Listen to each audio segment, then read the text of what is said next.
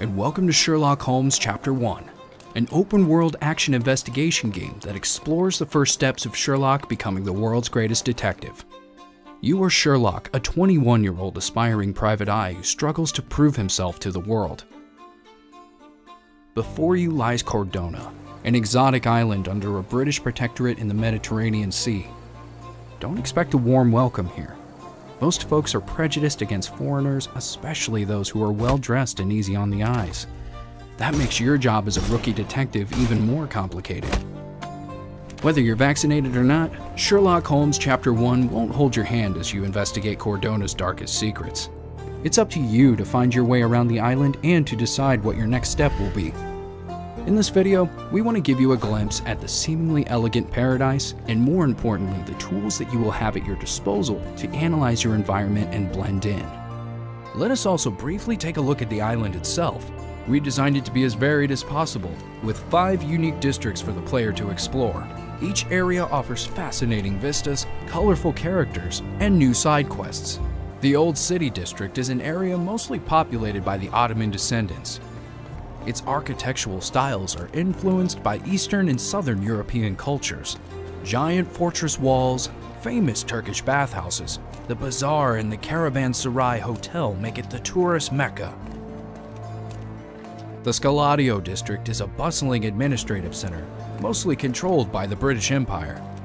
This area is as European as it gets, with City Hall, cathedrals, museums, banks, and hotels, all built by the Venetians in the before times.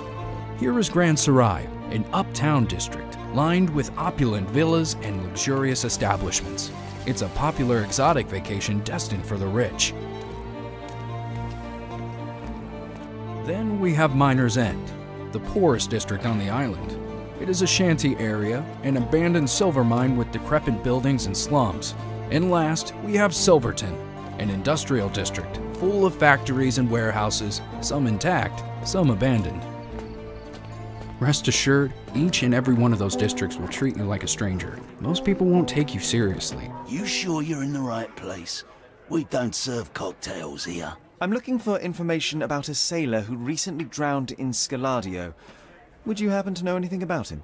Maybe, maybe not. Why would I talk to a landlubber about it, eh?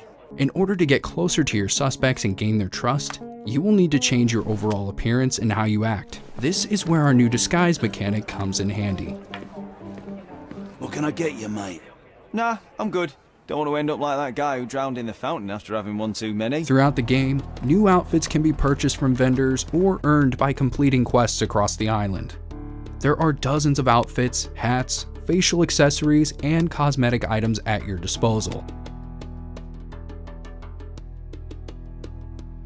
Use them to customize your Sherlock to your liking and roleplay as a senior policeman, local trader, or even a pirate to get into closed-off areas. Sneak into the police's prison cells or private venues as you pursue the truth of Cordona's weirdest transgressions. However, while many situations require a specific outfit, it's only a piece of the puzzle. As a stranger on the island, you will need to approach its citizens and ask for help. There are several social classes within the game, like aristocrats, workers, lowlifes, and etc. Knowing who to approach, what questions to ask, and how to disguise yourself is key to getting the job done. Every item you select for your disguise will have to be accurate enough to give you credibility overall, so that each class is more likely to take you seriously and want to share information with you. Ah, it's you! I mean, it's him! It's him! Keep in mind, everyone on the island will react to your new identity either positively or negatively. Asking intel from a policeman while dressed as a thug will get you nowhere. But put on an aristocratic outfit, and some will give you the world. In order to check the potential reaction of someone, use the concentration mode. All the people of Cordona have 3 different default labels that will help you gain an overall view of who they are. First is ethnicity and occupation. Second is dynamic and will change according to the person and your current disguise. The third is a specific trait of this person. All Cordonians are unique and you'll have to adapt to them to find your way through the island's mysteries. Let me give you an example. We're on the hunt for a mermaid. Apparently there's someone going around killing sailors and the locals believe it's a water nymph. While this sounds preposterous, we still need to find the culprit. So where would be the right place to start? Let's choose to head to the local saloon that the sailors frequent and talk to the bartender. The issue is, all we know is the saloon's name, but its whereabouts are sort of on the hush-hush. We can ask one of the sailors about it, but they are unlikely to talk to some fancy-pants rich boy. So, here's how I'm going to approach the situation. I'm going to buy a sailor's outfit and put it on. Then, I'm going to open up my casebook, select and pin the right evidence, the one that mentions the name of the saloon. With this piece of evidence pinned, I can approach people on the streets and ask them if they know something about it. Since I'm dressed appropriately, I'm more likely to get a reply. So as you can see, we aim to create gameplay elements that synergize with one another and give you engaging tools that are fun to use. At the same time, we leave it up to you to discover the synergy and think about how and when you want to apply it. After all, what makes a great detective is your intuition. And that's what we want to engage. We want you to use your gut feeling and follow what your intuition says.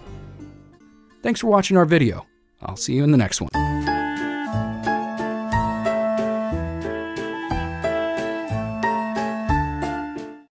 PlayStation